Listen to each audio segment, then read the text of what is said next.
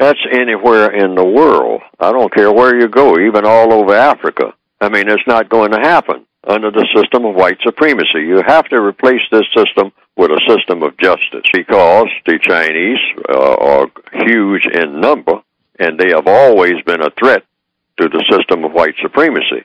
But I'm quite sure that the white supremacists, knowing how astute that they're the smartest people on the planet, have proven to be so far, even though they believe in mistreating people, dominating and mistreating people based on color.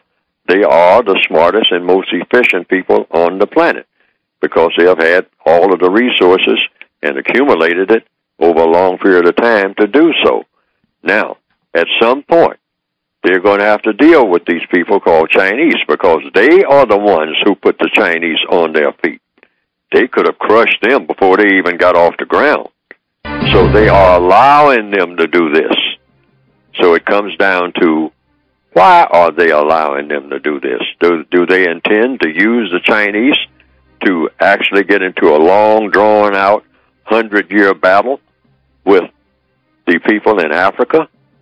Is that the plan of the white supremacists? Because you better believe if they're allowing them to do anything that looks like it's constructive, it has a destructive intent in the long run. That's the way they operate. They'll start out doing something real nice.